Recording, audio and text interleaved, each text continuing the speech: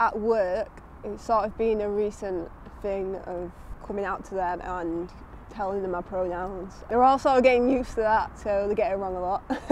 I have to correct them a lot. It's been a new process in terms of coming out to my family and things like that, so they're the same, still getting used to it, still getting used to my name and my pronouns. And they sort of asked a lot of questions and I've just answered those and sort of going from there. That's been a very recent thing. We had a massive discussion.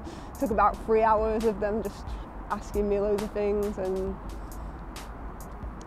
yeah, that was that.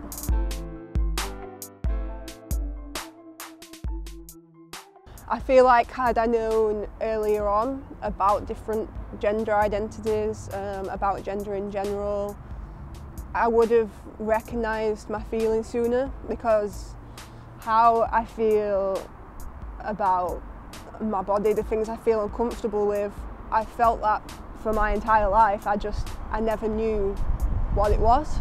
At the beginning, I knew one person from university that identified as non-binary, and when they told their story, I sort of connected with it a bit, but not fully. I don't think I would have understood a lot that I do understand if it weren't for the internet.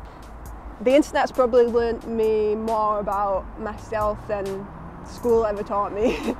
I feel like a lot of the internet, people just speak so openly about how they feel, and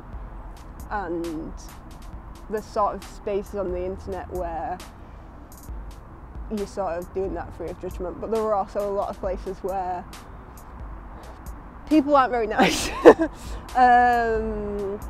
And so it can be a bad thing in that way, because people are very judgmental, especially at the moment, about trans people, non-binary people.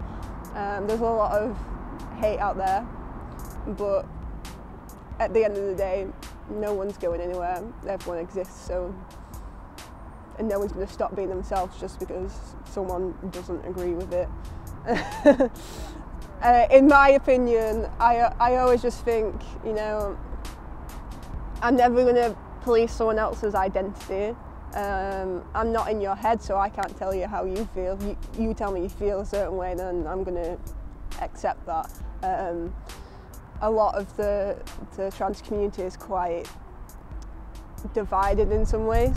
They want to tell each other, you know, this is what it means to be trans, and you need to be like this, and if you're like this, then you're not trans, and I'm more trans than you. It's kind of ridiculous for the fact that outside of the community, there are a lot of people that want to say, no, I don't believe you as this, you're not valid, and yet we do that to each other. People need to understand that masculinity doesn't equal being a man, and femininity doesn't equal being a woman.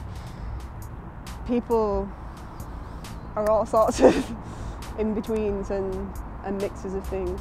I feel had I known from school about gender then I would have known a lot earlier, and it would have been a lot better for me. So I think it's really important to let children know about things, and so they can understand themselves.